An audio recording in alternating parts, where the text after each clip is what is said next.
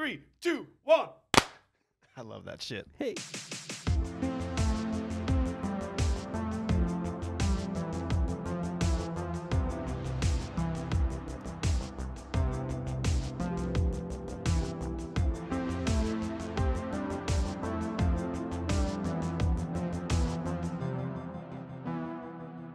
Well, hello there, and welcome to a brand new episode of the Confused Breakfast Podcast.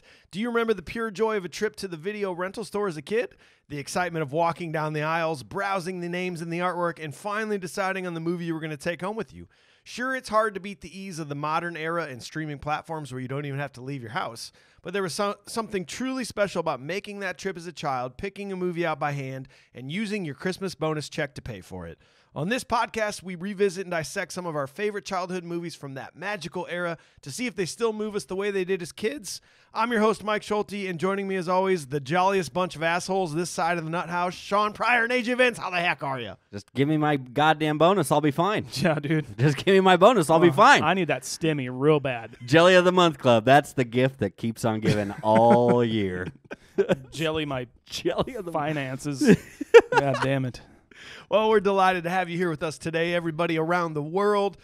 If you're new to the podcast, you're at the beginning of an episode where we take a classic movie that you loved from childhood and give you every single bit of information you could ever need about the movie while dissecting it scene by scene. Stay tuned for all the fun, but before we get started, I want to tell you a few ways to support the podcast and all of these amazing efforts that we do for you every week. Way number one to support us, we have a voicemail. We love hearing from you. Flat out, we love hearing your sexy voices. You call 319-804-9596. Oh. It's in the show description. Yeah. You can click on it. In case you didn't hear that one. Leave us a message if you want. Here's today's message.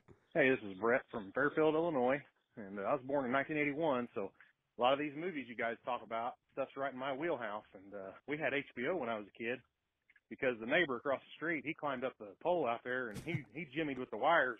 They had free cable at their house, and we got free HBO just to keep our mouth shut about it. Yep. It worked out really Shut great. your mouth. So I got to see all these classic movies back in the day. About Uncle Buck. Man, I loved that movie as a kid. I just thought that was pretty cool. But John Candy, well, he was a dandy. I mean, he just killed it in everything he was in. And Uncle Buck there, that one scene in the principal's office, I mean, that's a classic scene. But, you know, he was real good about subtleties. She was like introducing herself, you know, I'm the assistant vice principal, or, you know, it's on that door right there. And he just kind of stops and slowly rotates his head around and looks at the door. He's like, this door? It just shows how good of an actor he really was. You know, he didn't have to say anything to make something good. But anyway, you guys have a good one. And I'll see you on down the dusty trail.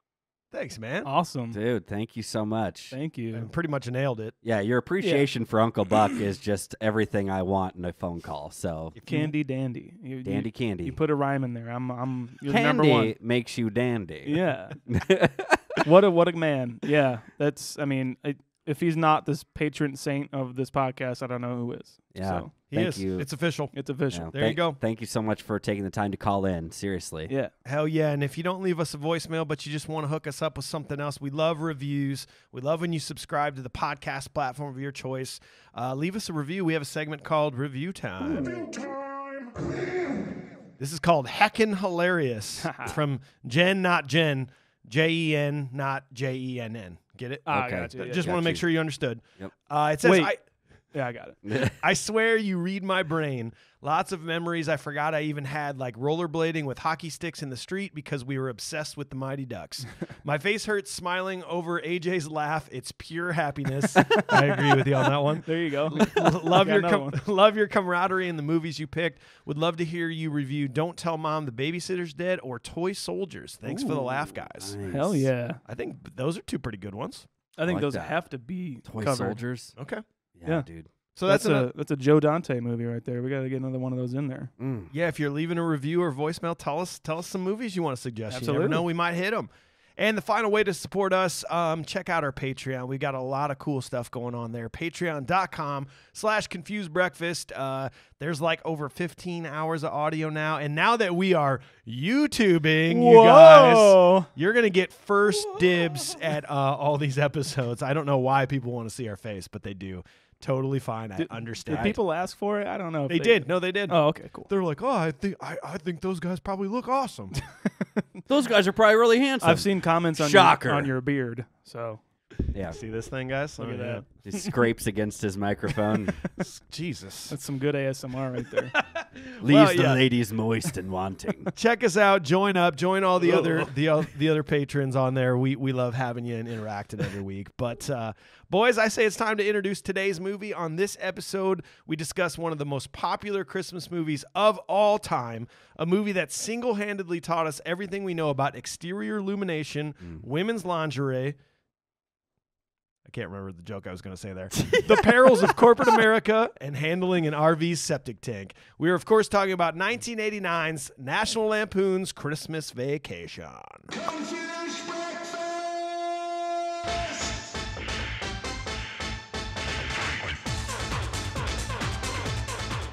I was going to say after women's lingerie, I was going to say, can't see the line. AJ. Yeah, sorry. That's fun. That's really That was fun. I should have wrote it down. I knew that was what you were going to say afterwards, and then you hit the soundbite. That's okay. Everybody can shut up. We'll get in there. For those of you looking to get a He refresher. means me. Yeah. For those looking to get a refresher on the movie quick, I found it on HBO Max. That's if you have that subscription.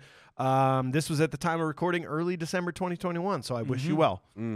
But first things first, we'd like to get the pertinent, important details of the movie. Sean, let's do it. Let's do it. Produced by John Hughes and Tom Jacobson. Written by John Hughes. Edited by Gerald Greenberg and Michael Stevenson. Cinematography by Thomas Ackerman. Music by Angelo Badalamenti. He's a great composer. He does a lot of David Lynch stuff. Oh, wow. Wow. It's weird that he's doing this movie. Oh, wow. Directed by Jeremiah Chechik. So, the only other notable movie that I could see that he did was Benny and June, which is kind of a cool movie. But other than that, it's like direct-to-video kind of stuff. So I get it.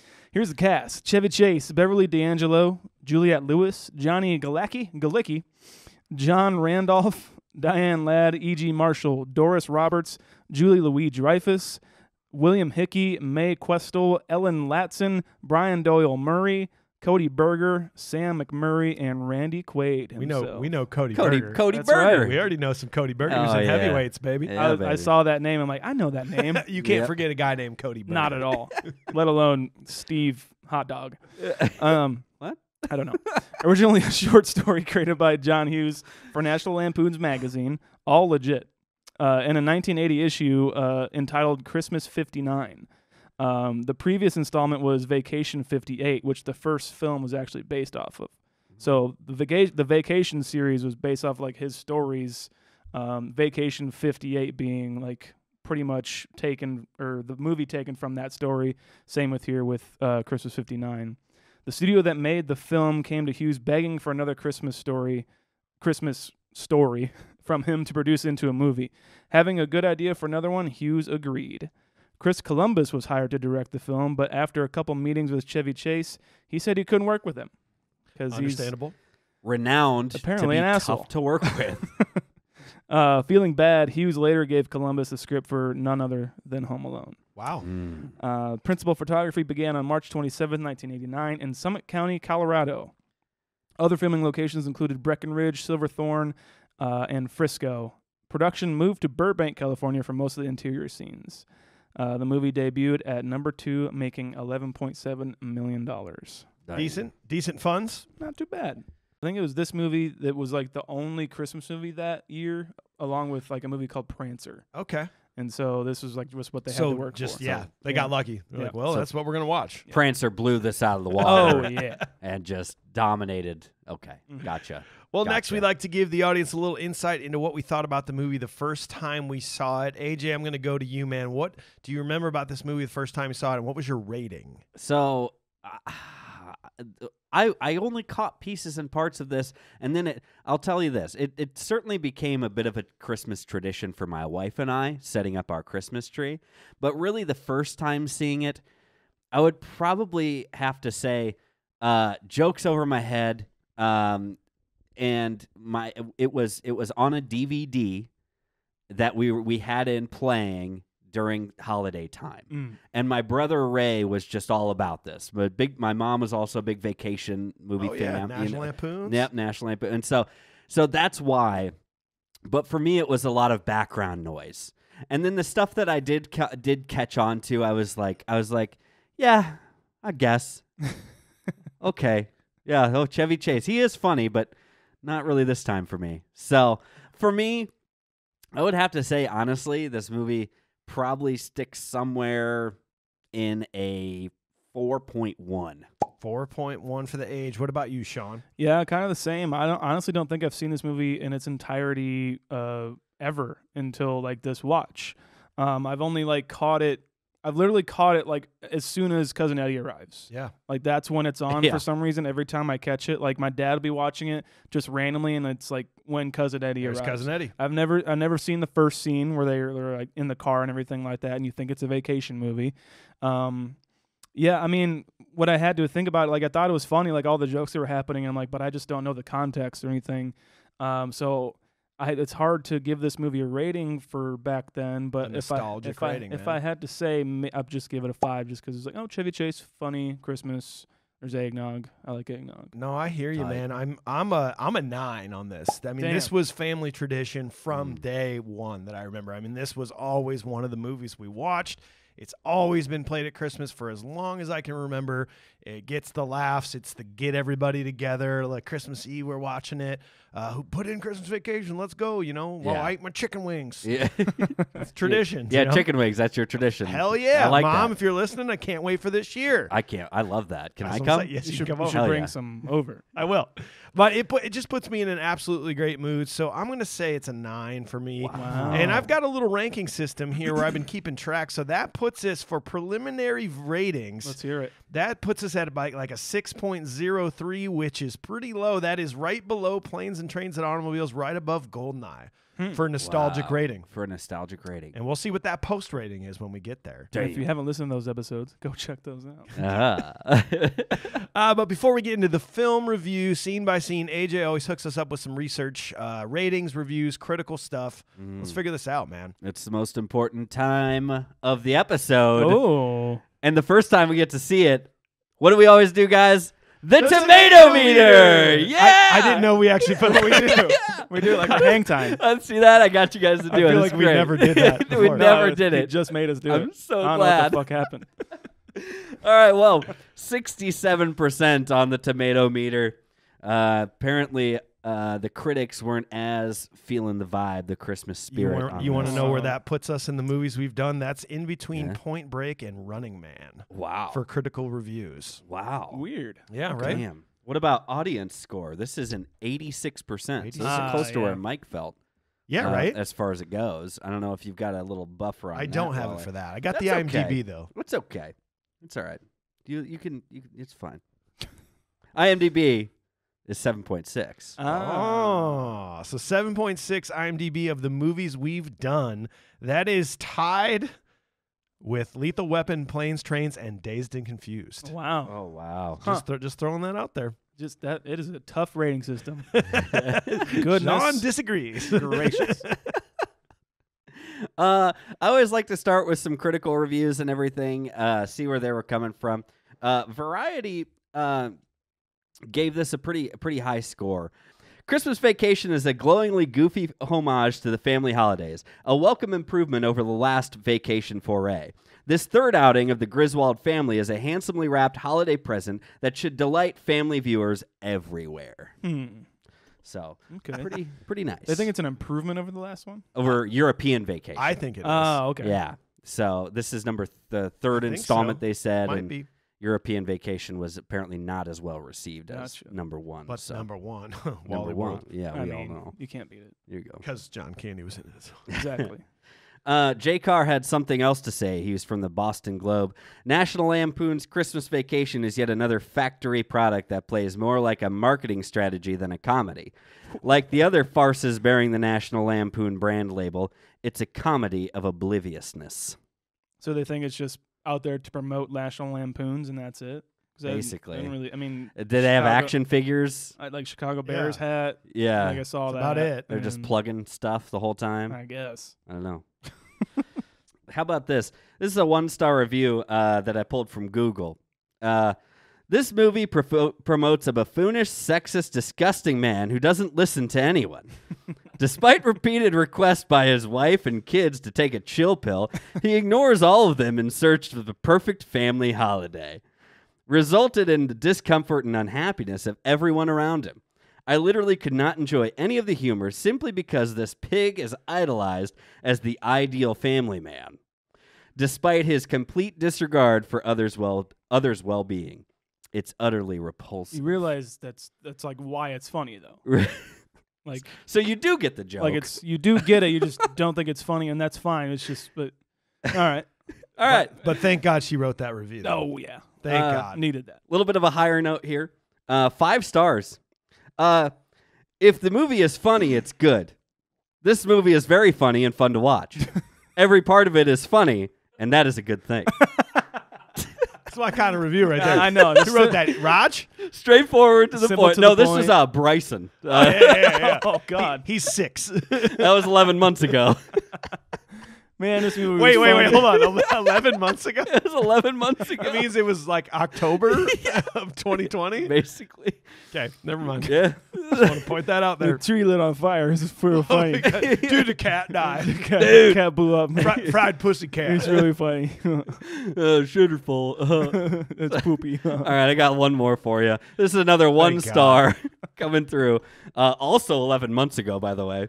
What's going on? Mitchell got really upset with this. He said, Yeah. Yeah, we all know Mitchell. I was expecting to see a movie about vacations. There were no beaches, hot chicks, or bikinis to see. It was pretty boring overall, and I really wanted hot people in swimsuits to show up on screen. 1 star. Hey, there was a scene with hot You're right. women in bathing suits. See? I don't know what this guy's talking I about. don't think he made it all the way through. It's like, oh, now this movie's getting good. And then it just ends. You're like, oh, it was a dream? Fuck this. Yeah. There's snow everywhere. That was Wait, so fake, they weren't real? They were dream boobs? Damn it. fake side boob? Fake side boob. Dream side boob doesn't count, Nope. apparently. No. Hey, everybody, it is Mike from the Confused Breakfast Podcast, and I really wanted to give a shout out to our sponsor, our favorite whiskey in the entire world, coming from Cedar Ridge Distillery. They are located in our backyard in Swisher, Iowa. Cedar Ridge is one of the fastest growing whiskey companies in America. They were named Distillery of the Year in 2017.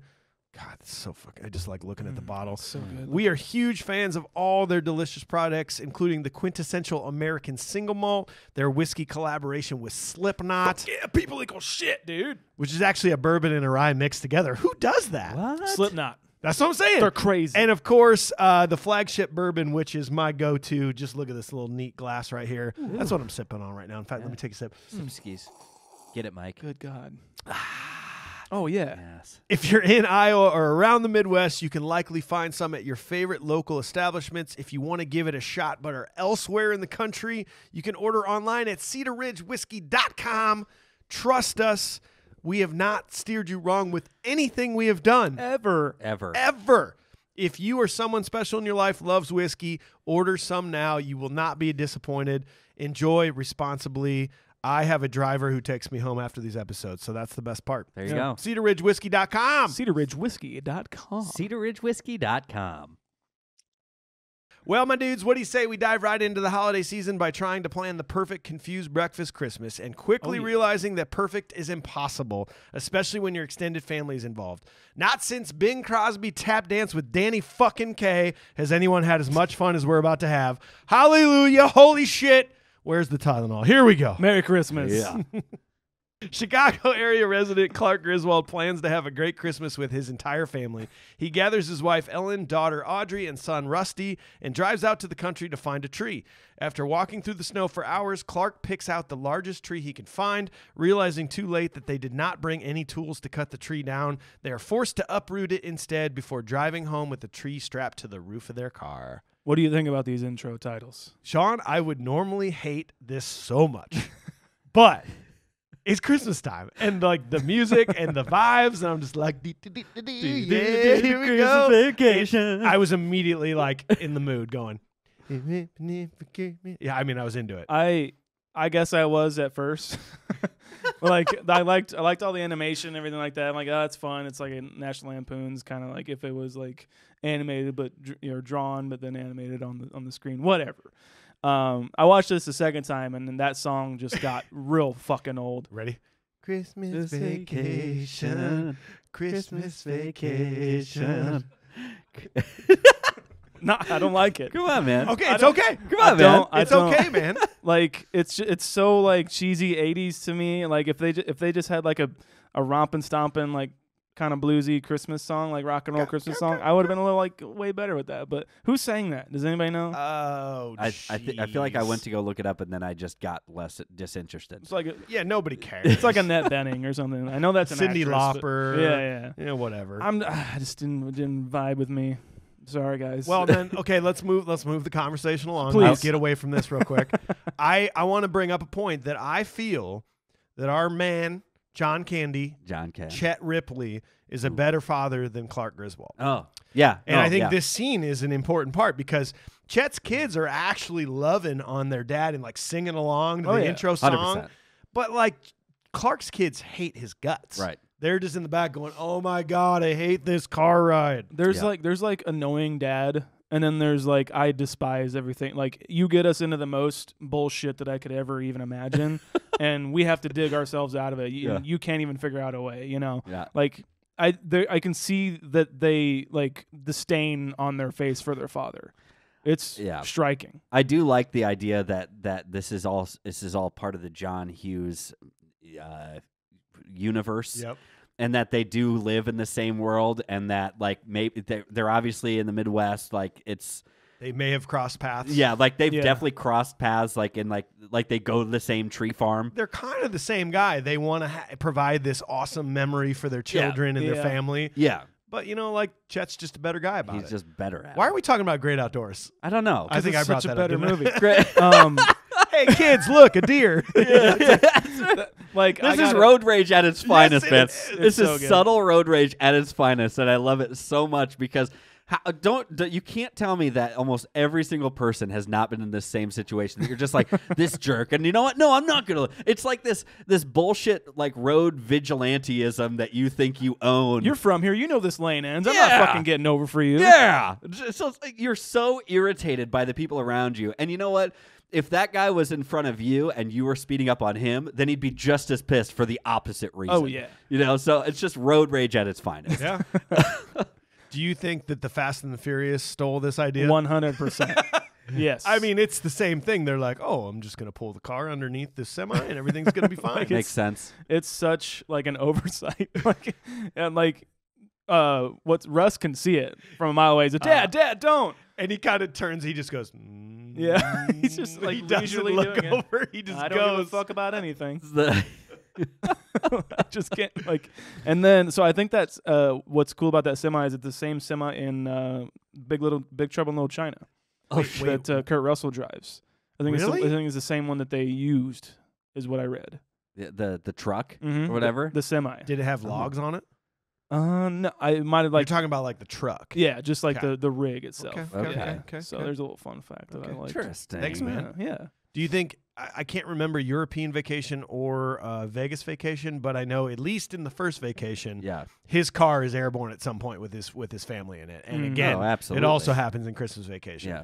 It's it's so funny to me though when it does crash and Audrey is like in the front seat going like trying to get out. I laugh at that every time. Oh, he made good time. It's like maybe he's just like really hoping for that bonus because he destroys everything that he touches. Correct. I mean, like if he's that far into debt, I mean, he's buying cars, Which he is. like those Yeah. axles are definitely broken, you know. Yeah. That car isn't drivable. No. Come on, like that's not drivable at this point. No wonder they had to walk all the way out there, not because it is waist deep snow that he's just parading his kids and wife through.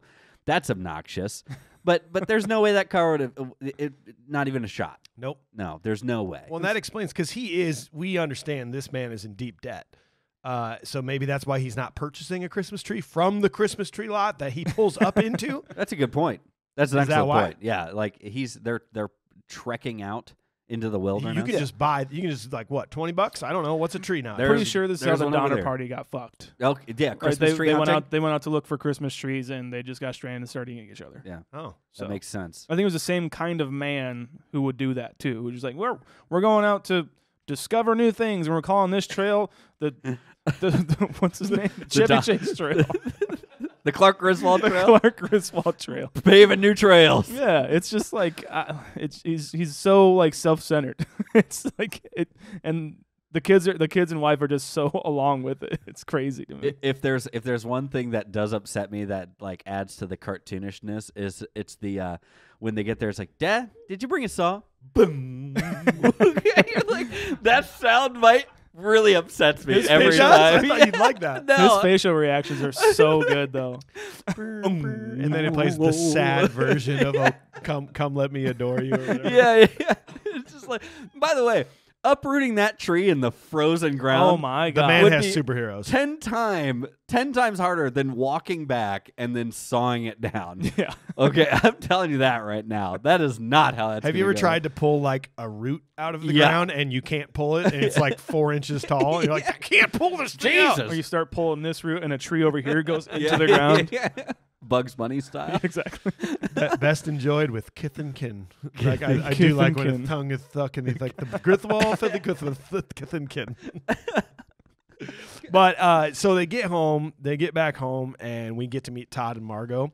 So I just want to bring this up because my family's probably listening. My wife Molly's listening. Okay. We are Todd and Margot. We live in a family neighborhood. We do not have kids. Yeah. Everyone has kids around us. Our house is like really clean and like contemporary. Everybody else's house is dirty because they've got kids and dogs running around. Yeah. We are Todd and Margot. And I'm going to make a pitch as we go along that like Todd and Margot aren't that bad. This Okay. movie just portrays them as bad people. I feel you. Because Chevy, like Clark Griswold is the bad guy, although he's got that classic line. He comes out looking like Leatherface. I mean, he looks like a serial killer. He's got his hockey mask on. He's got his... I loved it. It's beautiful, right? Oh, yeah, Brr, it's and he even chainsaw does mask. that sideways look. Yeah. And he's like, where are you going to put a tree that big? Why don't you bend over and I'll show you? You got a lot of nerve talking to me like that. I wasn't talking to you. Wasn't talking to you. That was one of the things that went right over Oh, my yeah. head as a kid. Yeah. But that is like, how dare you? How dare you say that to your neighbor? I Right. mean, there To your seems woman neighbor. there seems to be like Exactly. I hope there's anyway like a lot of history there, but like just blatantly saying that to somebody Yeah. that you don't really know that much is pretty crazy. I don't know. Yeah, I think you're right about them, but they are yuppie and Completely. and just So what are you saying about me and my wife? just gross and yuppie and yeah. But you have to Just dancing over the question. you do have to realize like they aren't like going out of their way to get into like shenanigans against the Griswolds. They're just literally minding their own business most of the time. They unfortunately live next door. Except for yeah, the one all their time he fault. kind of calls over to Griswold about the tree, and like, yeah, it is obnoxious. Just a funny joke, really. It's that's banter between neighbors. But overall, you're kind of right. Those guys don't really like make a case to be like hated on. They're not the Klopex. Yeah, they're not the Can we just put it out that way? That's right. And the Klopex didn't do anything wrong but kill people. I Yeah, mean, who cares about that? Let's be honest. I mean, they didn't really do much in that neighborhood. In that neighborhood. Yeah, No. right. Correct. Right. They They're weren't, actually- they weren't bothering everybody, but changing the tides of the weather. That's really all they did. Yeah. Okay, yeah, that's a good point. They definitely had some influence on the moon and Yeah. the tides. It's kind of weird. Yeah. Yes. So the next day, the Griswold family is at a busy department store buying Christmas presents. Clark can be seen hitting on department store Mary in front of his son Rusty. Soon after, both Clark and Ellen's parents arrive for Christmas, but their bickering quickly begins to annoy the family. Clark begins decorating the exterior of the house with an ungodly amount of Christmas lights. His first attempt at setting the lights up ends in near disaster with several broken windows. Got to. I like when he's in his place of work or whatever, and the boss is coming to Mr. Shirley. Mr. Shirley, who is the pinball king of in Wayne's World, right? The Yeah, he is. He's Noah's Ark. Noah's Ark. Noah's no, Arcade. that's not Brian Doyle Murray. Oh, not Brian Doyle Murray, Oh, but you're talking about somebody else? his boss.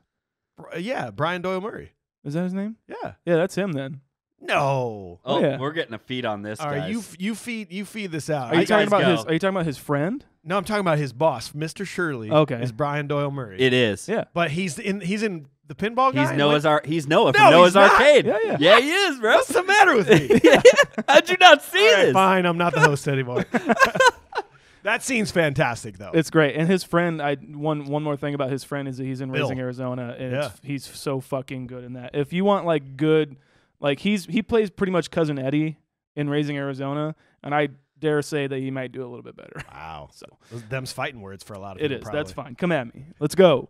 But yeah, no, his conversation with all of his like higher ups, it looks like a literal military march. Yeah, I know. like all of his minions are like protecting the king, pretty much. It's so funny. It's just corporate America, Yeah. especially back in the day where he's like, hey, we were flattered, you remembered us, and the boss is like, what are you talking about? And the guy goes, corporate cards. But then he gives him the look like, why did you send out corporate cards? yeah, no shit. Stupid ass kid. Oh my gosh, yeah. Oh god. And so I counted. Frank Shirley calls him a different name like throughout the whole movie. Instead of Clark, he called him Mark, Bill, Greaseball, Grisball, and Carl. Carl throughout the whole movie. I think Carl's at the end too, where he's like, Carl's at the end. he's come around. But even we laugh so hard at the he doesn't care about the minions. He's like, kiss my ass, kiss my ass. Yeah, Merry Christmas. Merry Christmas. Kiss his ass. Happy Hanukkah. Happy Hanukkah. Oh man, but I miss like the old days. What some of these Christmas movies do for me is they remind me of like the old days of like the in-person shopping. I don't know why that excites me so much. Where you had to go buy presents every day. It's just Amazon packages at my house, and we don't go anywhere. I know. I like that hustle and bustle of the holiday season, and like, oh, cool, the displays. And I love that too. So here's what I want. I want a shuttle that will take me to the mall and then get me out of the mall. That you can drink in. And that I could also drink at. That has like a dry bar. Why don't we just start this service? We just created a This is great our last business podcast model. episode, you All right, guys. fantastic. Bye. We'll get this finished up. But that is what I want, because the parking lot is the worst fucking thing on earth at any place where you have to go Christmas shopping.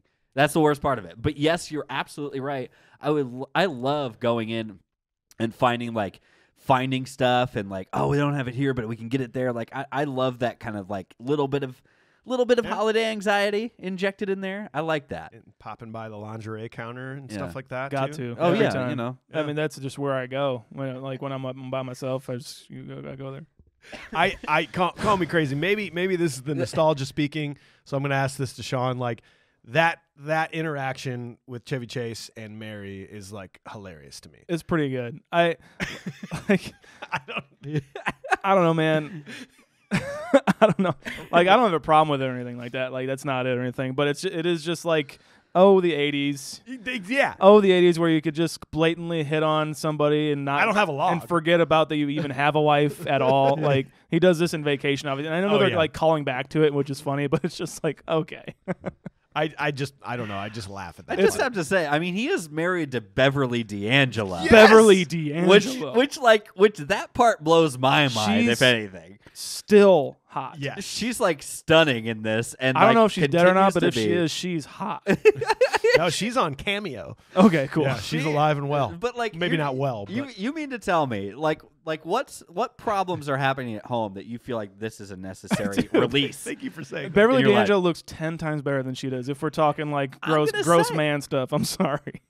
I don't know, man. That's where I'm at. It's just like totally caught me off guard that you're just like, oh, you need to do this? Yeah. Okay, that's fine. But him stuttering over his words and everything like that is like really good. Hooter, hotter than they are. not that I have a log. Not in the sense you think I have a log.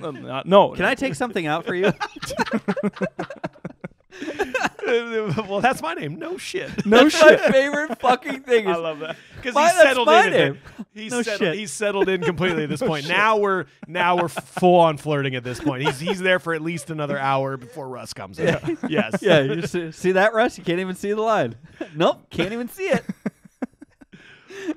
Oh, it's funny. But then, of course, Clark and Ellen's parents arrive in that like ominous doorbell that keeps getting deeper every time. Yeah. It's a great way to show like that happens. But I love, again, it brings up some holiday joyous moments of like when the family comes over and that moment when the door opens and it's like Merry Christmas. We got presents. This movie does touch on some of those parts of the holiday season. That's awesome. Absolutely. It does do that pretty well. And if you notice, the camera is pretty locked off this entire movie until this scene. Like. And they portray it more as like it's a hectic family, obviously, which it can be. But, it's all handheld at this point, and it just kind of creates a little bit more chaos. I have to say, though, like a lot of the editing, a lot of the shot choices and stuff like that, to me, a lot of it lingers for a little too long here and there. Like I noticed like the camera shaking a little bit more. I'm like, okay, well I know what they're getting at. Like that's cool.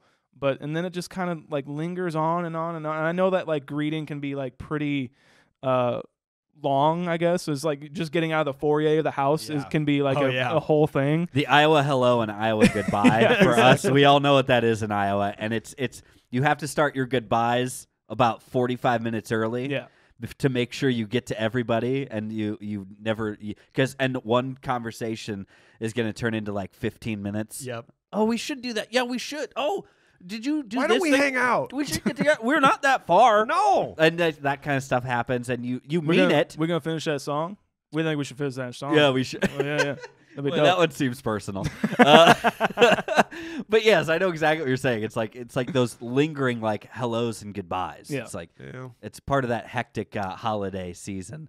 And that's the thing. I think back to this, and I think about when either we would be inviting people in, like your family's hosting, or like you'd go to your grandparents and they're hosting, and kind of the chaos that ensues, and like just how probably oblivious I was as a kid. Mm-hmm. And my parents are probably just in the front seats, just like steaming, mad at each other, annoyed with us, like that it took so long to get Just here. completely We don't know oblivious. when, like we're probably like next to last to show up.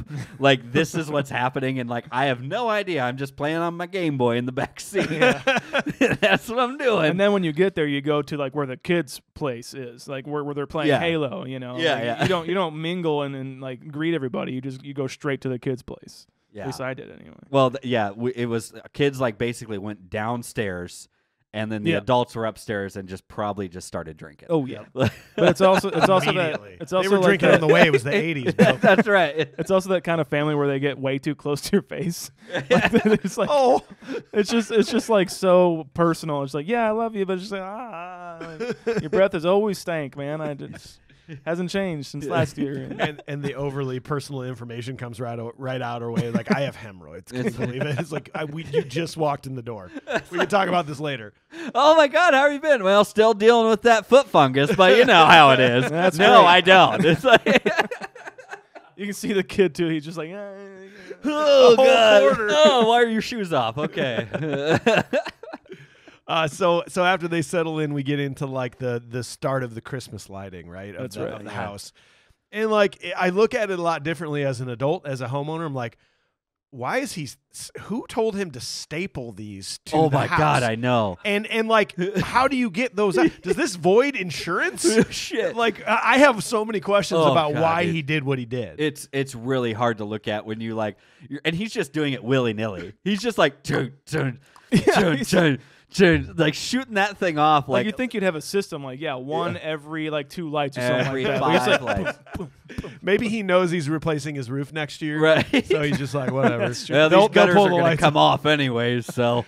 But that some of the physical comedy of Chevy Chase is what I do like about him. Yeah. Some of the things he does without saying anything, like the 2 things the ladder falls down. Yeah. And he does this thing where he looks around and he goes, yep, I meant to do that. Yeah. And even at the top when he falls behind the ladder and he does that thing with his arm where he keeps going up, under, up, under, up. Reaches for the sleeve that came off. And Yeah. That is what I love most about Chevy Chase, I think, is that kind of physical humor. Yeah, that he yeah, does. definitely. he's like extremely aware of like everything that's on screen while he's on screen as well. So he's like manipulating everything to make it even like more funny. Yeah. And it's just, I don't know if anybody else could really see that besides Chevy Chase. And I do have a question for you guys. You know, you guys are smart. You're like engineer type Thanks. guys. You know about audio stuff. What fucking kind of stereo did Todd have? What the fuck, Because dude? he goes, something broke the window, something broke the stereo, and he's looking at all these boxes. Just looks like a few PS3s. They or look like something like answering that. machines or like Answer machines are like, it was like he put music on Betamax. I don't know how the fuck you do that. And he's like taking pieces and kind of putting them back. Like, I have no clue what a stereo that was. Well, something had to break the window. Well, I don't know what it was. What do you think it was, Todd? I don't know, Marco. It's potentially one of the most famous quotes of this movie.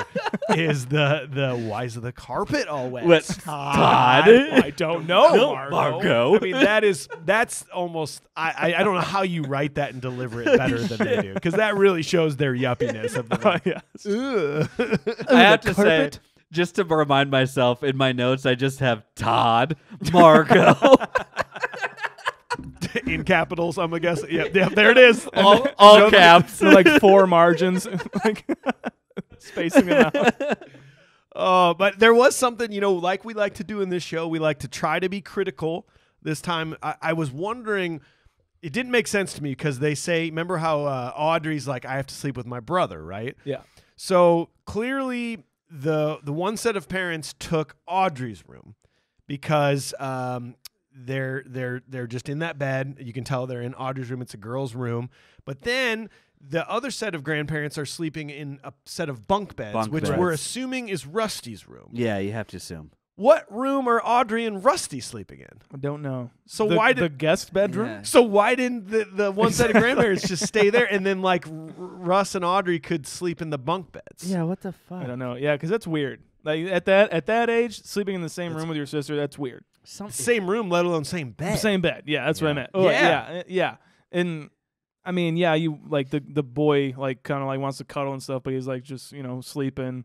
But like that's still like fucking weird. That's some awkward stuff. Like I've seen awkward videos that start off with weird titles. Yeah, similar. You don't want that. Awkward horror movies to start off like that. Yeah, too. Yeah. You don't want that. No. Next thing you know, she's getting caught in a laundry machine. And Yeah, it's not good, guys. just grabbing something under the bed. This is really bad. Yeah. This is going to a bad place, a dark place.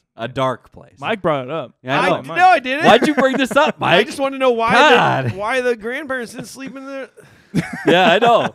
Yeah, I wanted to know about who was sleeping with who too, Mike. Yeah.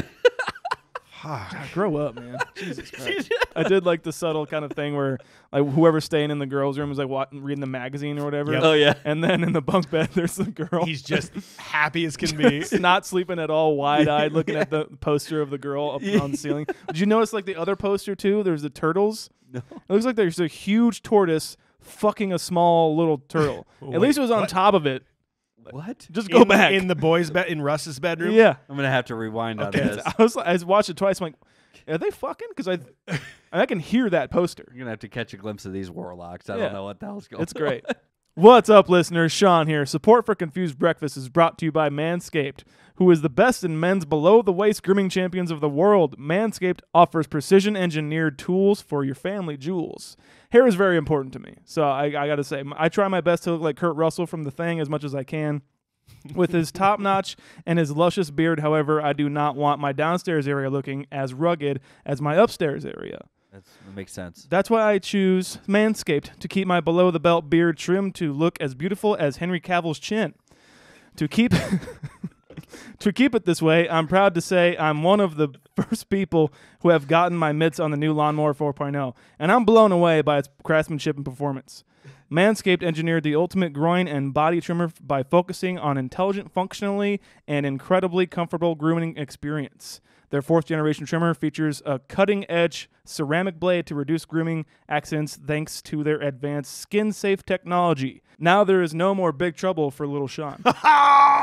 While you're at it, check out the other products like the Weed Whacker, Manscaped's 2-in-1 nose and ear trimmer, or the Crop Preserver to prevent chafing, Crop Cleanser, a moisturizing nut wash, or the Crop Reviver, a nice cooling ball spray to keep your boys feeling cool. Like Kurt Russell in The Thing. Get 20% off free shipping with the code CONFUSED at manscaped.com. That is 20% off free shipping with the code CONFUSED at manscaped.com. Wait, did you say confused? Confused. Unlock your confidence and always use the right tools for the job with Manscaped. Your balls will thank you. I like that. It's big trouble for little Sean. Big trouble, little Sean. Does that mean you're Kurt Russell, but then your thing is the thing? The ad's over. Okay. Yeah, actually, I'm sorry. This is not in the ad anymore. Goodbye. So the next day at work, Clark discusses with his associate about his plans to use the Christmas bonus check for a swimming pool. That evening, he attempts to light the exterior Christmas lights, but they don't work. Clark goes to hide some Christmas presents he bought, but he's locked in the attic while the family goes shopping. That night, Clark is desperate to get the lights working and finally succeeds. As the family stares in awe, Clark is stunned by the sudden and completely unannounced arrival of Cousin Eddie and family. Hell yeah. I want to do an appreciation for Ellen's dad. Okay. He's clearly the dickish one. He doesn't like Clark, maybe God. for good reason, right? But he's got a couple funny moments in this movie. One of the lines being, "I'm freezing my baguettes off." I'm a big fan of that. I'm going to start using that in real life. But I also like when Clark's getting ready to light the lights and he's like, "Drum roll." Everybody's like, "Huh? A drum roll, please." Drum roll, come on. Everybody's doing the drum roll. He's going. Blah, blah, blah, blah, blah, blah, blah, blah. He's not. He's just making noises with his mouth. A very subtle thing, but I do laugh when he does Just that. doing bullshit. I do like too when the lights don't light or whatever. He just kind of fucking flips out and is punching like the reindeer and Santa Claus and everything like that. Apparently, he got so into it, like he broke his finger punching like one of the reindeer or something like shit. that. And so like they kept the take so you can watch it.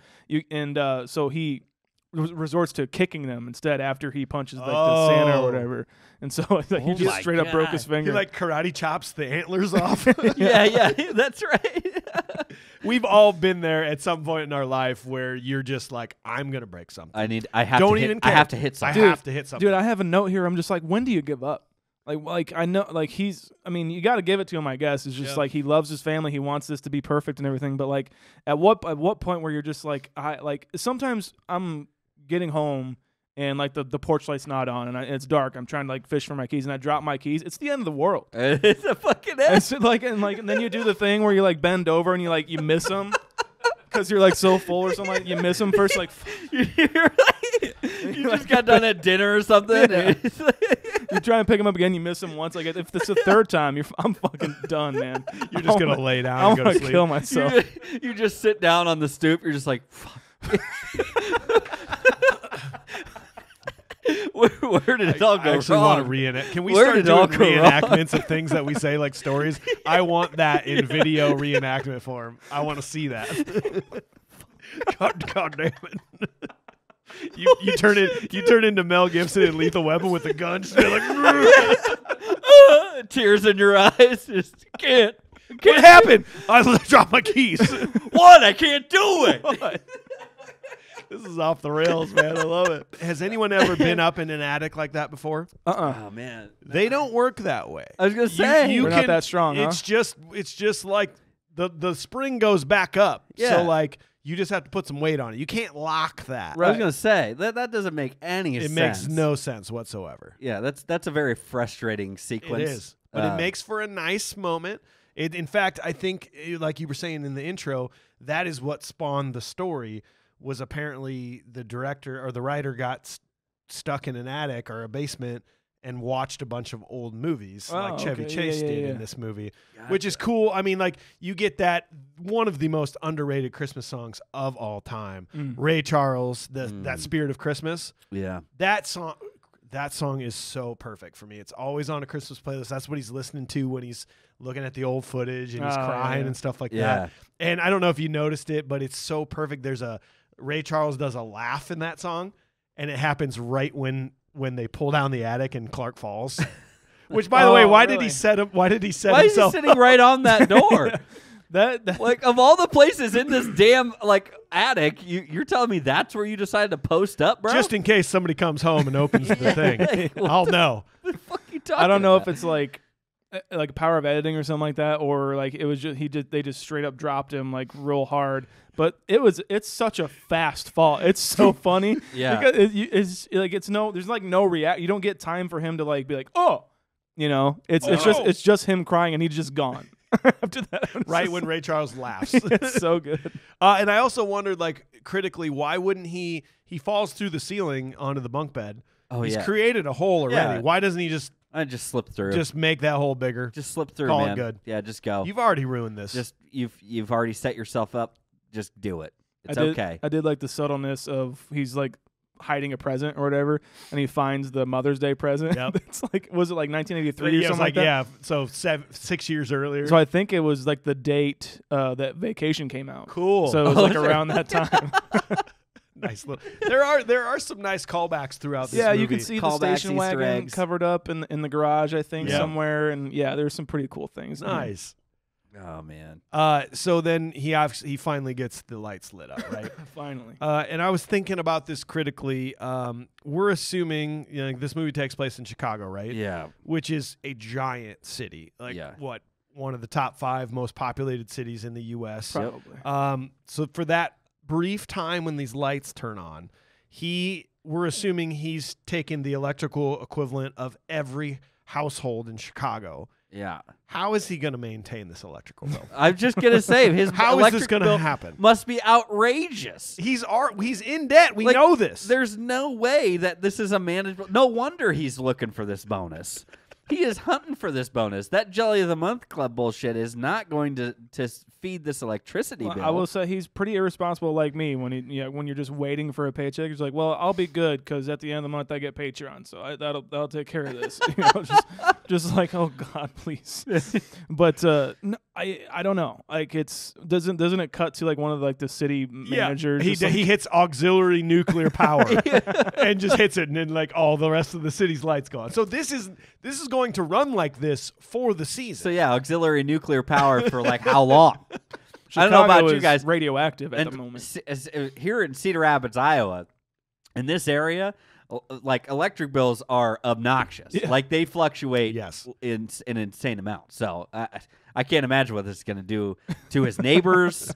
Yeah, I have no idea. But no it's idea. clearly enhancing the holiday season for all of the family members. Everybody's happy about it. It does look great. It looks great. I gotta say, but like the scene before this when it's like Beverly D'Angelo and him like fishing for the light, and I get that's funny, like the light switch has to be on for this outlet to work that's randomly over here, that's funny, but like it all got lost to me. Like this is one of the scenes where it just took too long for me. It does take a long time. I'm like, I get it. Just let's move along. It just kept going. I'm glad you guys kind of agree because I was just like, God damn, move along. Kind of to the point that you wonder if she's messing with him. Like she has that smirk on her face by the end of it. She realizes she's like, I'm smarter than him. Something's happening in her brain that she's like, oh, she's like put something together somehow. Mm-hmm. And I'm like, is she messing with him or did she just figure it out? She just figured it out. Okay. That's all I need to hear, basically. And she knows her husband Clark well enough to be like, well, I know I'm smarter than him, but I'm just not going to tell him. Okay. We're going to pretend like he figured this out. Because I thought that they were She's there to give credit where credit's due. He worked really hard. I'm not going to Good job. Yeah. I thought that they were doing the thing like he goes inside, messes with it, and she's out there. Then they both go outside and not knowing that they've gone out. Like I was like, oh, I know this bit. This is kind of a funny bit. Like where'd you go? But then it just got like I didn't know if they were gonna capitalize on it or not. And then it's just Cousin Eddie shows up. And from the minute that Cousin Eddie shows up, he is Rick Moranis in Ghostbusters. He's a fucking tornado from the minute this man arrives. Show stealing. Completely. Yeah, absolutely. He's so fucking good. Like everything from here on out, especially these opening scenes with Cousin Eddie, right? Like even the weirdness of the rubber sheets and the gerbils and the face he makes there when he's talking about that. And how he tries to kiss Ellen and Ellen's like, That's a reoccurring joke. Every time in almost every single movie when they run into Cousin Eddie, he tries to give her a kiss and she is always just like squirming away. It's so funny. Because it's Ellen's cousin is the wife. Okay, So Eddie's just the rando that showed up and married into the family. Yeah. Unfortunate bastard. Yeah. But then they get inside and we're talking like the fucking dickie that he's wearing that you can see through. It's so fucking good. The giant bulge in his pocket when he walks over and just hits the windmill and it shatters and he just walks away from it. Damn it, dude. And the things like how close he gets to Clark's face when he's like just right there talking about the kids, like daughter's in the clinic. Son's going to be barking for the yak woman or something. Working on his career. Oh, he's going to college? Carnival. It never lets up. And I also read that apparently there's two interesting facts from the scene. One, the shoes that Cousin Eddie's wearing with that gorgeous outfit, those white fucking shoes, Yeah. are apparently the same ones he gave Clark as a gift Right. in the original Vacation. So I'd like God. to assume that then Clark then re-gifted them back to Cousin Eddie, is what I'd like to assume. And So- he probably didn't know. didn't know. And he didn't know. Just probably thought, Nope. Wow, Clark, these are great. Wow, Clark, thanks. And then also, so they're drinking the eggnog out of their Wally World glasses, Right. which is just like the destination they went to in early Vacation, which tells me that they at least walked away with some souvenirs. Yeah. From he bought those when the cops let him go in original Vacation. John Candy got him for him. John Candy Yeah, had to totally. hook those up. Yeah. I have one of those. I'm I gonna, do too. I'm gonna We drink should out have of it. brought. Why didn't we bring it? I'm gonna drink out of it the next episode. All right, next episode. Doesn't Shit. count, man. God damn it. Damn it. It's our first fucking YouTube. Look at the YouTubes. No, But yeah, tubes. you guys are right that like he does elevate this movie. Like he puts on a fucking treadmill and turns it all the way up, almost to the fact where we didn't even need any of the other movie. So you're saying We can move on. It should have been started right now. Like where I started every year that I've ever watched it, I don't really need. I didn't even need to see any of the. So other you things. pulled an AJ TBS style. and Oh, you Sean pulled only an caught it AJ. when it's fucking at We'll get- 45 minutes in. We'll get to my rating. but- All right, so scene 4, the Griswolds decide to have some weekend fun and go sledding. While Clark and Eddie go shopping, Eddie reveals to Clark that he's flat broke, which also Clark is, by the way. And then Clark offers to get Eddie some Christmas presents. Clark, worried that he still hasn't received his Christmas bonus check, can't sleep and has a conversation with Eddie's daughter, Ruby Sue. On Christmas Eve, Clark's senile Aunt Bethany and grumpy Uncle Lewis arrive as well. They have a disastrous evening, including Bethany's cat getting electrocuted and Uncle Lewis accidentally burning down the Christmas tree while lighting his cigar. I think in almost every Christmas movie there's a sledding scene. Always. I mean, like there's an out of control sledding scene where it's like the Great Outdoor scene where he's water skiing And it goes on too long, It doesn't goes on way too long. But this one I kind of like. It doesn't really drag on to me that much. But I've just noticed that in almost every Christmas movie, there's like that shot, that POV shot facing them, and they're like, oh, and it's like every time I see them, like it's Christmas. Yeah. I don't know about you guys, but Can I ask you, did you like the way that this sledding scene happened? yes, Okay. like when he takes off, like immediately, Yeah. I fucking like, holy shit!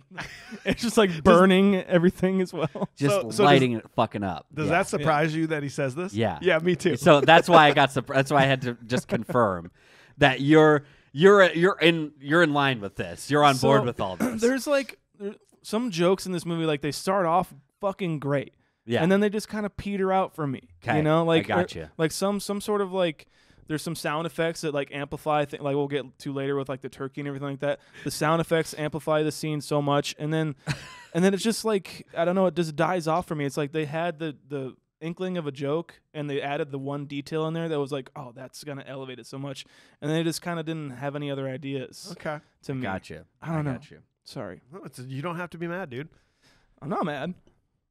You seem mad. No, I'm not mad. All right. I'm gonna- as long as you're Jeremy, not I'm not mad. mad. As long as you're not mad. Okay. Fuck you guys. I have to say I'm also just a big fan of the scene, but also I just love how he fucking takes Just- off. When he says later, dudes. later, dude. And honestly, the part of this that makes it for me, right, is right before he takes off, he just kind of pops his hood up just slightly. You know, we might be going kind of fast here. He's like, and he just like that hood never comes down the entire time. And then he's Thank going God he down put the it hill. Thank God he put that hood up, right? And then Cousin Eddie though finding it later on, and it's just burnt through. That was the Yeah, other. that's- Which, by the way, that's my favorite Christmas song of all time. I've not been able to find it. I'm going to look for it again this year. Is the tubas playing Rudolph the Red-Nosed Reindeer? Okay. Bum, bum, bum, bum, bum, bum, bum, Oh. while Eddie's standing there in his fucking robe, Yeah. emptying Unloading. the shitter. Yeah. Just like looking like he's taking a. That's That's the Cigar best in his Christmas mouth, song like- I've ever heard in my life. and like even the small details in this movie are funnier than like the actual jokes because I love the shit piling up from outside of his house. It's just like there's so much of it. It's just like what's going on in there? It's like well my family came over. That's what's going on. You know. It's the broken Santa Claus. It's the broken reindeer sled. It's the sled that he Yeah. used to go It sledding. keeps piling up. My prop by the way, the sled. Oh, The damn. Oh, the sled. Yeah. All right, Oh, I that's a want, good one. I want Todd's stereo because I bet it's awesome. Pre-broken. Oh gosh, that's a tough one. I know. I think I want Cousin Eddie's hat. I knew you were gonna say that. Yeah. I think I want Cousin Eddie's hat. Nice. Yeah. Damn, dude. Sounds Good good to stuff. me. I like that. What'd you think about Uncle Lewis and Aunt Bethany? My favorite part of this entire movie. They're fan. Aunt Really? Bethany. So funny. Aunt Bethany, for my money, has the most worth in the words she says in this movie. Yeah. Like even when she's walking up, and is your house on fire, Clark? Yeah. Don't throw me down, Clark. Like she's clearly like they said, this might be her last Christmas. She doesn't really For know what's both going of on. Yeah. Well, and William Hickey, by the way. Yeah, William Hickey. I'm sorry, I didn't mean No, to you're interrupt good, anybody, man. but William Hickey from Pete and Pete, Yep, Grandpa from Pete and Pete, He's, another nice reoccurrence here. He's the principal from Major Payne as well. That's Oh. where I notice him most. I don't know why. Spunky. Yeah.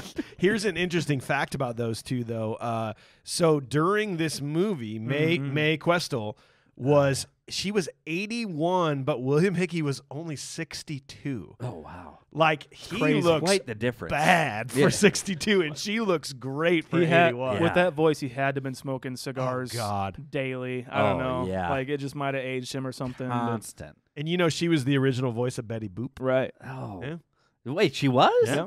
No shit. Yeah, man. Well, there I you go. think the final I love riding in cars. the final time that she portrayed Betty Boop was Who Framed Roger Rabbit. Yeah, dude. Which we're gonna have to do Oh, one of yeah. these days. Ooh, But yeah, I think okay. this is also her final movie. It might have been. I think it was. That's what I heard. It was Yeah. her last movie before she passed away. I know so you, good. I know you guys we try to read up on some facts that maybe you don't know. So Yeah. it's widely reported that when they walk in the door, a real life earthquake occurred in California. That's right. that was left in the movie. I went back and just tried to look at corners. Apparently, and you can see it shake. Apparently, like very trained eye people can see the camera shake a little bit when they come in the door Really? from a real life earthquake. Jeez, okay. But I couldn't find. I tried so hard. I wanted to put that up on the old TikTok. yeah. Be like, look. Oh, if you can totally you see can it. I might do it anyway. You're gonna do it and like over exaggerate it, just like edit it. Like oh. They're fucking done. But then Carl Zeiss goes, "Oh damn, that's so weird." Oh, but there. But it's kind of fitting that there's like an earthquake with like more families showing up. She's Yeah. like, well, the Earth might as well quake with all this bullshit happening. The world might as well fucking end at this point. Let's be honest. We got more people showing up. Unreal. One of the things that I always laugh at with a couple of my cousins and my brother, and we always like do this quote when we're at family stuff, that now like you start to be like, well, nowadays probably couldn't make that, is when Cousin Eddie's there and they're like, shit, get out of the room, and he goes to Russ. He goes, come on, let's go find your sister. Hoo, hoo, hoo. And he like does the fake punches. And Yeah. we always say that, but then we're like, that's kind of weird. Like, let's go find your sister. Yikes. Yikes. Yikes. What are you guys gonna do? It sounds strange. Just annoy her? I hope. Well, But yeah, there as a kid, again that's is why the- you're like, yeah, cool, let's go find your sister. It'll be funny. That's just again the brilliance of Randy Again. Quaid, man. Yeah. That guy, he that does guy the plays fake it to the T, and like the punches. And by the way, we totally skipped a line that I think I repeat every now and again, and I have another buddy who does too. It's just like, it's all good over here, but if I get dented over here, my hair just ain't gonna look right. It's just like talking about the plate in his head that if it gets dented. But that's the best part about Cousin Eddie's. You literally, like, you can't make fun of him. He's Yeah. either completely oblivious to it or he Right. doesn't care, because Clark even says, do you really think it's going to matter? And he's like, well, yeah, it is, because, see, this ain't going to look Yeah. right. If that, Yeah, no, this part ain't gonna look right. Yeah. But that's why I love Cousin Eddie more and more as the years go on, because he's a vet. Like, we're establishing he's a veteran. Yeah. Like we know he had his work done at the VA. He's got a metal plate in his head. He stands up for the national anthem. Like, Yep. he may have some issues related to Right. his time of service. Yep. And yet, like, people are like making fun of him, kind of, Yep. like. He was obviously a pilot, and then he went into crop dusting later on and became a Exactly. pilot and saved the entire universe Exactly. in Independence Day. So Who's crazy now? Yeah, who's Yeah. crazy now? So there you go. I love Not the even. whole dinner scene so much. Like you're right. Like him standing. It's not the national anthem. It's a Pledge of Allegiance, which is so fucking good. So why don't you recite? We want you to put the prayer on. It's like, oh, okay. I pledge allegiance. But even that, do you feel like that joke was extended too far? Even like the Like Grace. They want to say Grace. Grace. Yeah. She died 30 years ago. I don't know what it is with them. And man. he goes, the blessing. And she goes, What is she that? says no. What is that motion he makes to her? The blessing. Is that like, look at my mouth, read my lips? Like it's so over the top. Like I like how she even says, I'm not doing that. But dude, you mentioned it earlier. Like we talked about the Burbs, the Foley and the Burbs during the sardine scene. This is another example of where the Foley artists like are so perfect. It's so good. As soon as he cuts open that turkey, he's just like, and all the forks and knives hitting the plate and, and the chewing of the hard turkey. They're dipping it in the wine and water and stuff to try and. They all seem to have their little quirks on how they're getting by. Like I just noticed this year, Ellen like tosses it over shoulder. I never saw that before. She takes a bite and like tosses it over her shoulder and goes, "It's really good." Hey, yeah.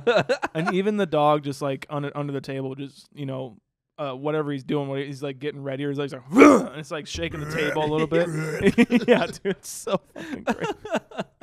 I love good Foley scenes, man. Now that we've been doing this, and that is fan. Even the sound of the like when the tree explodes, it goes that fireball, because that was a real fireball, right? Yeah. Oh yeah. It was definitely like a very hardcore just prop. Like looks like some sort of dragon fire at a carnival. Yeah. Spitting out. You know what I mean?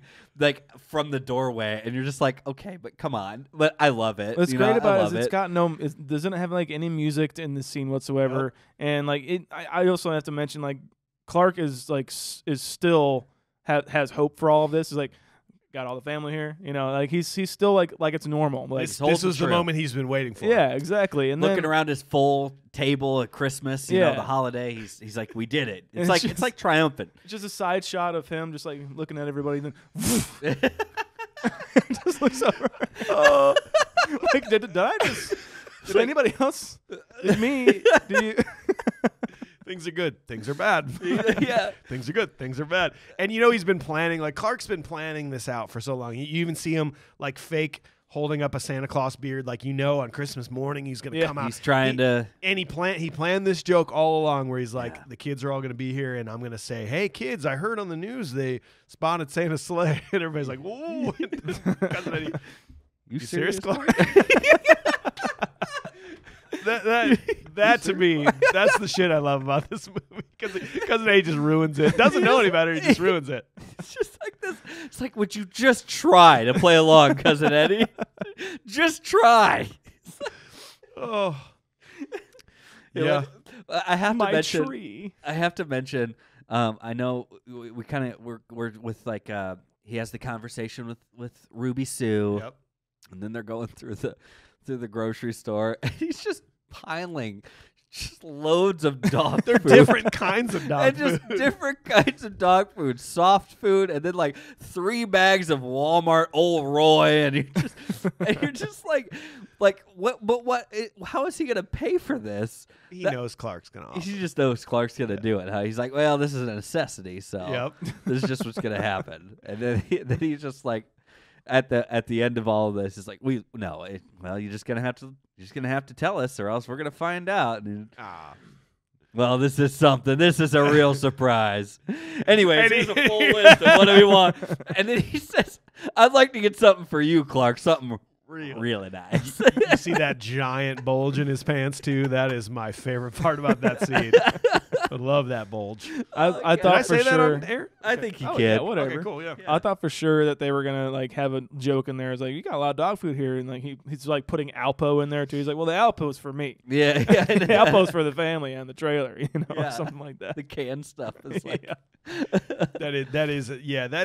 That's an important scene. I mean, it shows that Clark's trying to do good, and it is that he does care for at least Cousin Eddie and the kids. He definitely wants the kids to have a good Christmas. It is still coming back to family for Clark. Right. All in all, it's still coming back to family. But ultimately, it's side boob. He wants some side boob in real life, not just the dream. He wants that side boob. Yep, that's 100%. What this pool is all about. That is funny. I think that's what life is all about. I think you're right. Side boob.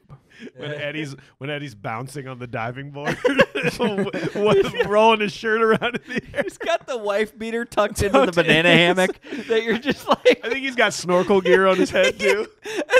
I don't know why this is the funniest thing to me. This is what takes the cake in this scene. Is he's whipping a towel around and then whips it into the pool.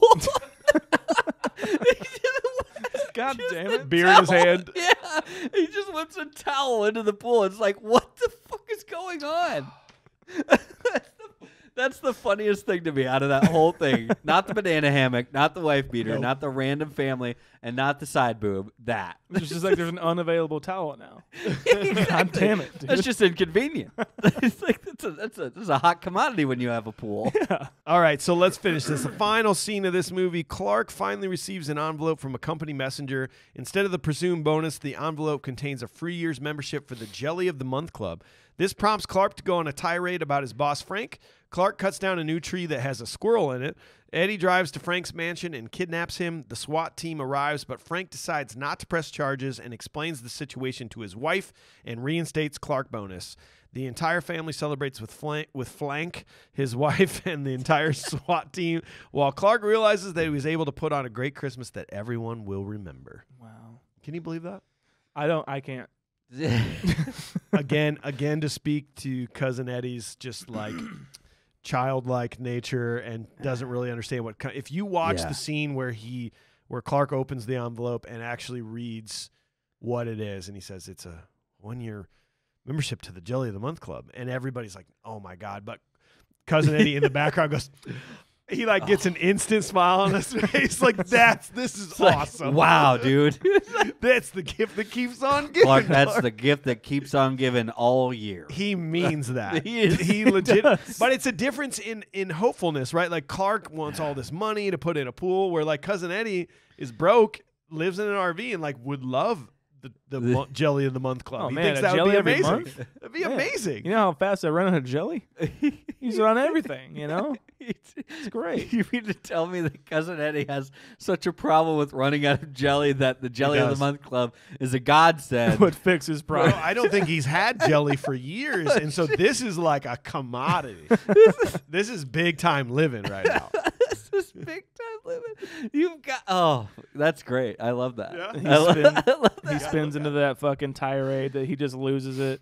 It's maybe like the most iconic thing from this movie. I mean, Cousin Eddie is, but like the most iconic like lines from this movie. Tirade. I would say. We've all been there. Oh, like, yeah. You know, dropping your keys. I mean, we've all been there. 100%. I'd lose it. You know, I just give up and snap. But like half the things he said in there, you just like can't say anymore. You go, "You're canceled." Yeah.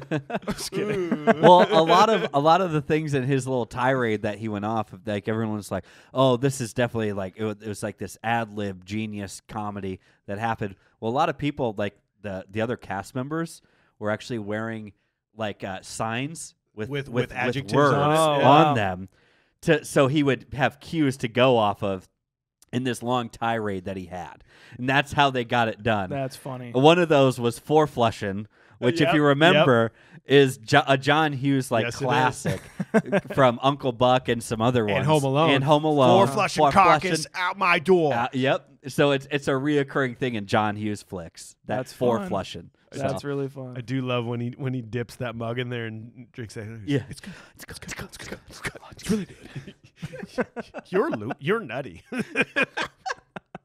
Does no one ever question Eddie just leaving the house though? Does just nobody pay no. attention to Eddie? He just straight up bails and no one ever sees And it. no one says a word about it.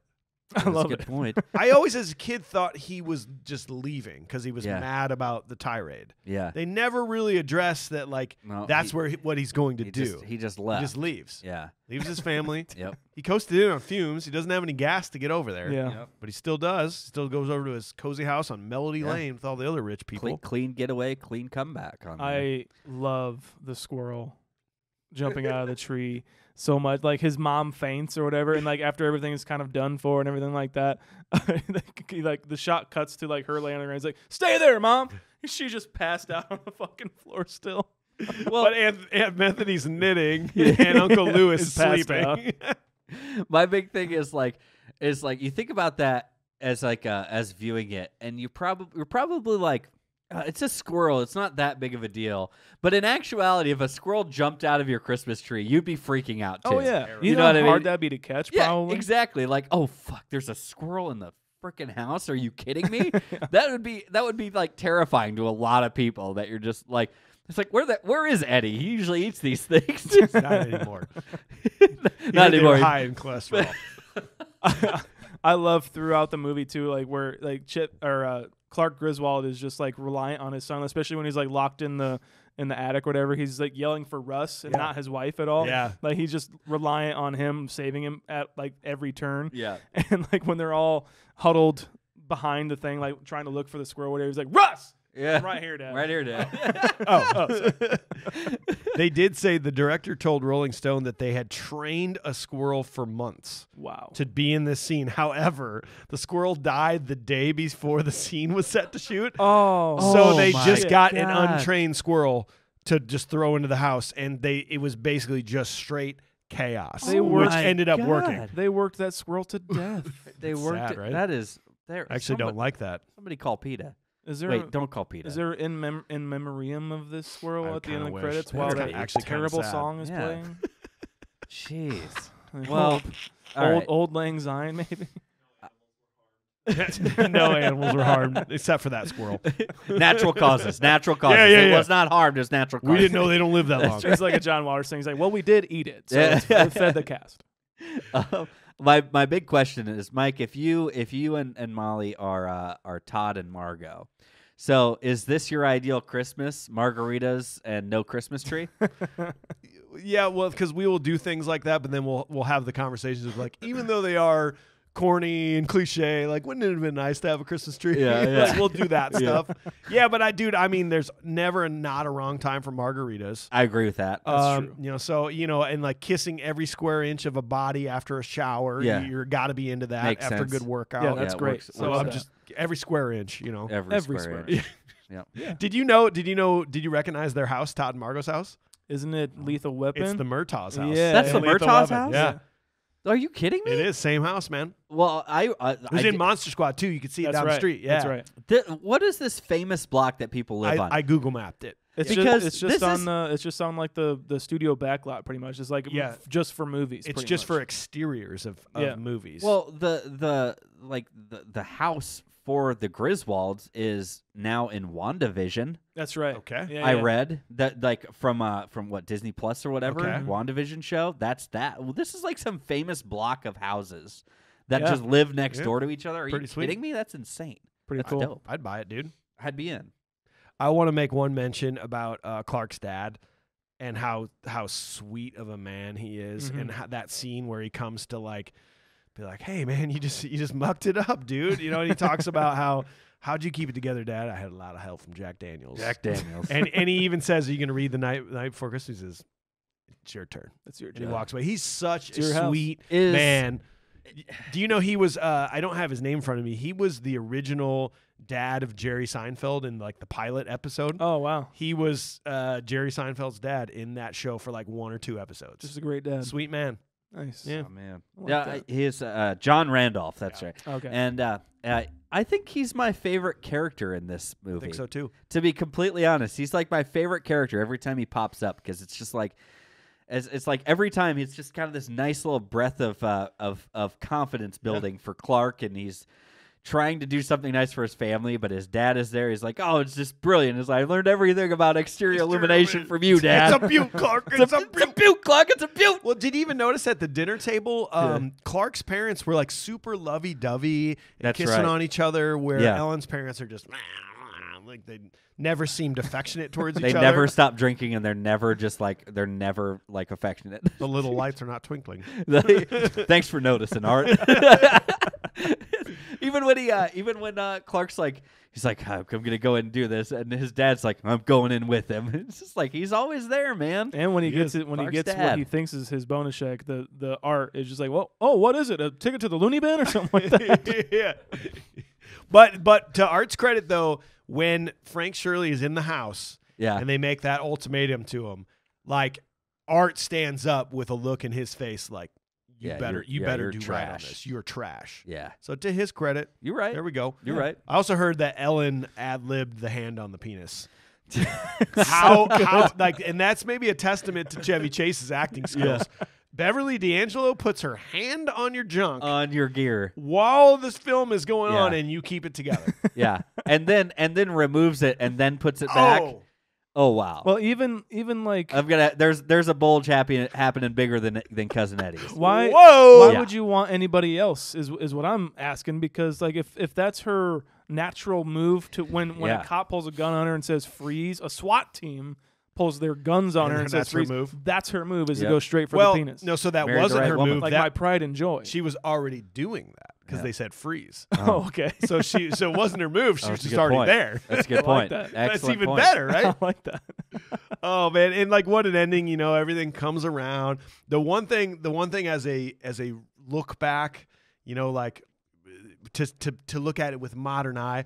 If I were part of that SWAT team, they got me out of my bed on Christmas Eve to go do this. I'm not sticking around and dancing and singing Christmas carols. No. I'm the fuck out of there. No. I'm going home. I'm going to tell you right now, I'm surprised there weren't some accidental shots fired, because that would be an upsetting place to be on Christmas Eve. Yeah. How could you pull and you know what? It's whose fault is it? It's the wife's fault. Yep. It's Shirley's wife's fault. That's Frank Shirley's wife. Yeah, how could she? How could she call the police after her husband was abducted? It's what crazy. A bitch. I mean, it's like what do people do? They call the police on anything now. Yeah, no. It's just all those Karens out there. I know. Real Karen move to call the police after your husband was abducted in the middle of the night. It's like, what can we do? What's gonna happen? Horrible. Next? Well, you guys got anything else? No. I do have one last thing. As that shot pulls away from Chevy Chase, right? The ending song starts. Yeah. And he's like, I did it. And it keeps pulling away. Then all of a sudden it reveals that Snots is just sitting right at his feet. Yeah. And he's like, get away. Yeah. Get away. Got a little bit of Mississippi leg hound in him, If he starts up, just let him finish. Don't want to be wearing short pants. Anyway, all right. Short pants. Anything else, boys, before we wrap this up? Nah. Okay, so we've stripped away the nostalgia. We've looked at this with a modern eye. Yeah. Critical modern eye. AJ, what is your thoughts on this movie and your rating? I do really enjoy seeing this movie every year as it comes around. Like I say, it has become a bit of a tradition for my wife and I to watch this while we decorate our tree. That being said, so it definitely holds like a more special place in my heart. And getting to kind of like understand the jokes a little bit better, and appreciate things like Cousin Eddie and everything. I would have to say this is probably bumped up. I'm gonna give this just a really solid 7.5. 7.5. Shauner, how about you, buddy? Yeah, man. I felt kind of, I gotta say, a little disappointed about this movie when I watched it. I don't know. Maybe I expected the first one a little bit. I just like a lot of the jokes meandered, like I said, and like I love all the Christmas vibe, and like some of the jokes are like bar none classic. You can't get much better than them, but some of it just didn't land with me. But I gotta say also that talking about it in this episode made me like it a little bit more. Just how you guys are so affectionate about it and everything like that. I was gonna be like a 3. I'm gonna say I'm a 4.6 on this. I think it's fine. I really like it, and I'll watch it during Christmas, but I won't go choose it over Santa Claus, say, maybe. Oh. Yeah, when you're looking at it from a critical eye, I still feel the same way I felt about it in the traditional aspect of it, of what it brings to my family. But like as a critical movie, it is great. But there's one thing that really stuck out to me this time around. It's how bad of a person Clark Griswold is. Like, he truly is not a good person. He's straight selfish. He can't control his temper in the car. He's endangering the lives of his family. He lets his daughter freeze out there when they're getting the tree. He's super mean to Todd and Margot. He doesn't throw away his straw in the garbage at work when he stirs his coffee. He just he just throws the straw on the table. Yeah. Everyone has to wait for him to sled down the hill. He's got kids with him. Family's clearly in financial jeopardy for the stupid pool and light show that he's putting on. Yeah. He wrote a bad check. He admitted to writing a bad check. He's like, I didn't have enough money in my account for the check to clear. So that's the one thing that brings it down to me. If you're trying to be critical about this, I just don't think that Clark's a great of a guy as we think he is. So I'm going to come down to from a 9 to a 7 on this one. And that takes us to an overall group score of 6.36, which puts us This movie is just below Home Alone and just above Harry and the Hendersons. Above Home Alone? It's below Home Alone. Okay, good. Home Alone is above higher, Harry. but above Harry and the Hendersons. Okay. I also Feel good about that? Like the I feel whole. I feel okay with that. I feel good about that. The whole like Christopher Columbus aspect of this, where he was supposed to direct it, like me not liking this movie not as much as Home Alone made Home Alone a little bit better to me. Yeah. And that story of like Chris Columbus didn't direct this movie, but To go do he that. got the banger of the two, in my opinion. That's I just like that about it. The last thing I will say nice about this movie is that it's funny. It's a Christmas movie, but it never actually depicts Christmas Day. It leads all That's the way right. up Yeah. to Christmas Eve. But for me, that's cool because I've noticed the older I get, the best part about the holiday season is the journey up to it. Getting to it. Christmas Eve is the peak of Christmas. Christmas Day is like, because it's over. Yeah. Sure. So that is the one cool thing I like about this movie is it really picks the good parts of the holiday season. It's the build up to it. That's a good point. It's really what it is. It's a great point. It's the going to sleep I like and waking that. up part is where it's at. I Fuck like yeah. that. Great, Well, great finish there, yeah. Michael. Well, I hope everybody enjoyed the episode. It means the world to have you here with us. I hope you have an amazing holiday season with your family. Tune in next Wednesday. We got another great Christmas episode. You bet. The final patron pick, A Christmas Story. Got to. Also, if you're new to the podcast, we're going to start talking about this. Go back to December of last year. Home Alone and Santa Claus are waiting for you, You to bet. be listened to. Some people are like, you should do Home Alone. We're like, we already We did. did it. You got it. Go back and listen to it. There you go. All right. Thanks for listening, guys. Please stay in touch with us by following on all of our social media platforms at Confused Breakfast on Instagram, Facebook, and TikTok, and Confused Be Fast on Twitter.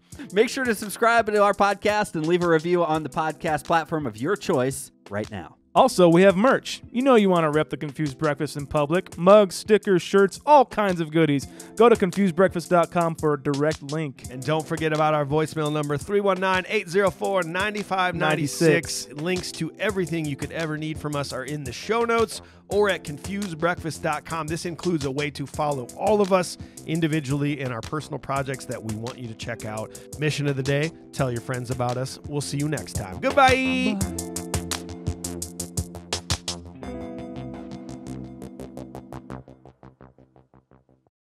Make sure to subscribe to our podcast and leave a review of your podcast. Oops. Make sure to subscribe to your podcast. Make sure to subscribe on Jesus Christ. Guys, what the fuck? To our podcast. Shut up, guys. On your podcast platform of choice. Are you okay? You're weird. Your words are weird, Mike. Say whatever you want. Your words are weird. Say whatever you want, man.